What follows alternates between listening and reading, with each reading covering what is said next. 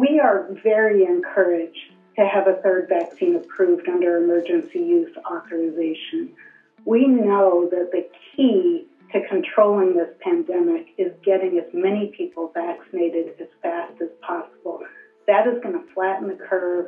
That's going to prevent spread from person to person. Johnson & Johnson vaccine does have several major advantages. It is a vaccine that has been approved for use as a single dose.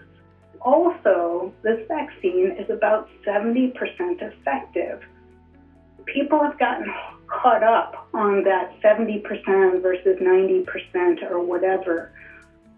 But remember, this vaccine, when you really look carefully at the data, it is exceptionally good at preventing severe disease and hospitalizations. It was studied at a time when we had a lot of these unusual variant viruses circulating. And what we found is that it is really good at preventing severe disease and hospitalization when we have these variants circulating. So I think the key point is that this vaccine is safe, it is extremely effective. We encourage anybody who has the opportunity to get a vaccine to get the first vaccine that's available to them. The vaccines are safe, they're effective, they're exceptionally good at preventing severe disease.